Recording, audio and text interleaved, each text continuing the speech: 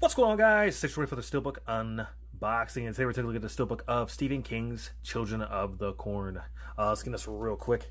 When I was a little kid, I thought it was probably one of the creepiest movies out there, but watch it again, it's okay. I mean, it's not a bad movie, but it's not as scary as I thought it was when I was a kid. But let's open this up.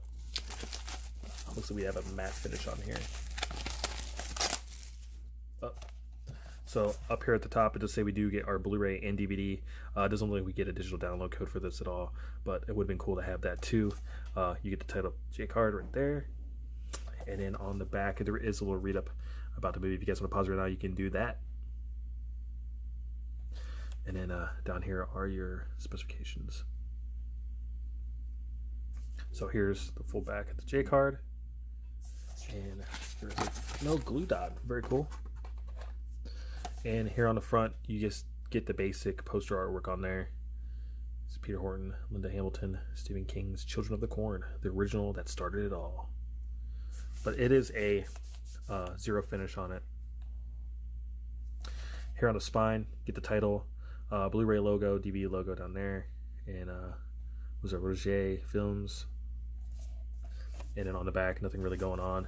I think it's a continuation over from the front.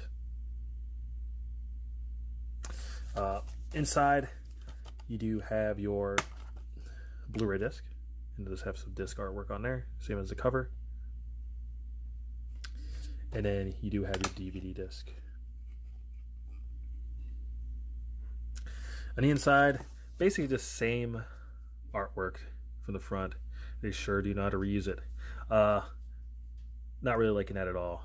Maybe it would be cool to get maybe a scene, you know, just a regular scene in there. But it is what it is. Not my favorite SteelBook. I think the only downfall for me is I really wanted that digital download code.